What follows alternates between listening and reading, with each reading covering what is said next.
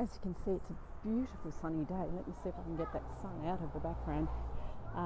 And another reason for joy today is that I am catching up with 3 industry colleagues who have become friends in close relationships. I'm catching up with them separately today, and I will post a photo of each of them with a little bit of information about them. First one is Justine, who I worked with at Coca-Cola Amatil. Second is Shai, Desai, who is just someone who's been a great source of strength and support in my network. And the third one is Emma Weber, who also did a little bit of work with me as an external vendor when I was at Coke.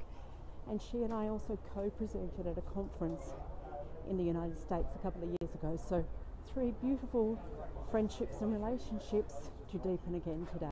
So I think today's theme is connection. I actually started with connection, joining a Twitter chat that I have long been a member of, PKM chat, or Personal Knowledge Management chat. And that was nice to reconnect with a couple of people in particular. Bruno Wink, my friend from France, who I actually saw when he visited Australia earlier this year. He stayed with us for a weekend, which is fantastic. It was a lot of fun.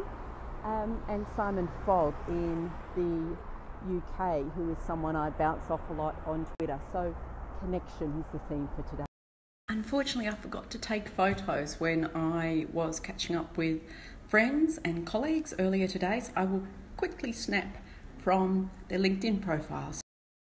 So this is Justine Jardine, who I used to work with at Coca-Cola Amatil. So one of the conversations Justine and I had was about some of the shifts in particularly use of social networks, enterprise social networks that have taken place at Coca-Cola Amatil since I finished up there about 18 months ago. She and I had worked alongside each other to do quite a lot to promote the uptake of online forums and communities of practice when we were there. And since I've left CCA, they've introduced Workplace by Facebook. And it sounds like the uptake has been quite substantial versus when SharePoint was a platform, but also that a couple of the key leaders in the supply chain business unit where I worked have really taken to the platform as well and leading the way, showing people how to use it, sharing quite a lot on it. So it gives me some heart to see that, perhaps some of the legacy of what I was involved with starting when I was at CCA lives on and is making a difference. And the second person I caught up with for lunch was Shai Desai, who is one of the co-founders of Learning Plan. And look at all the awards these guys have won. They're really innovative and effective in the work they do. Shai does a lot behind the scenes to support different people who are endeavouring to make a contribution to the learning and development profession in Australia, and the company Learning Plan supports a lot of different networking events. So he's one of those people who behind the scenes is actually making a much bigger contribution than many others realise, and he's just a genuinely nice guy. Interesting thing he was talking about is the amount of work in the instructional design area and in learning solution development that's going on at the moment here in Australia. And certainly he's noticed a big uptake in the past 2 months, as well as the fact that the pool of good quality instructional designers seems to be quite thin at the moment. So it's reflective of a general trend that there's a lot more work going on where people are engaging external vendors. So that's a good sign. So it got too dark and too late last night for me to finish snapping about my day of connection, so I will finish that off now. The last person I caught up with was Emma Weber, who's the CEO of Lever Transfer of Learning and a top-notch thinker and practitioner around learning transfer. I first met Emma at the Australian Institute of Training and Development Conference in 2012 when she was presenting and I was in her class. Interestingly, that was one of the first conferences I ever went to, and I remember sitting there thinking, maybe one day I can present at a conference.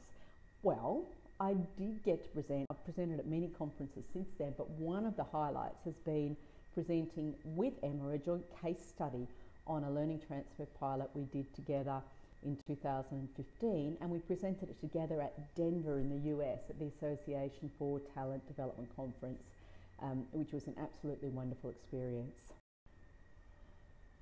So amongst all of the different conversations I had yesterday, one of the things that really stands out is that sharing of updates and news about what's happening in the industry across our networks, and also resources and ideas. So Shai gave me an idea for people to connect with in New Zealand and suggested that I do take some further steps to look at running a workshop over there later this year or early next year.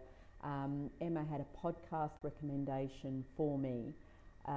Justine had some insights around an instructional design project I'm thinking of undertaking, and suggesting that, you know, we can't be specialists in everything, and given that I am more of a strategist rather than someone who has designed a lot of online learning programs, it's probably best that I think about engaging someone else to do some of that work. So, you know, a lot of the way I learn, gather up and get inspiration is through my network and through these kind of conversations. I do enjoy group conversations and having a few people to bounce things off, but personally I find those deeper one-on-one conversations where I can really dig into something with someone and explore something they've been working on or doing, and an experience they've had, and they can reflect back, help me do some reflection. I just find that a super powerful way to learn and progress my own projects and thinking and move forward. So thank you to everyone I connected with yesterday, and I'm looking forward to lots more connections over the coming week with the Australian Institute of Training and Development Conference coming up next week.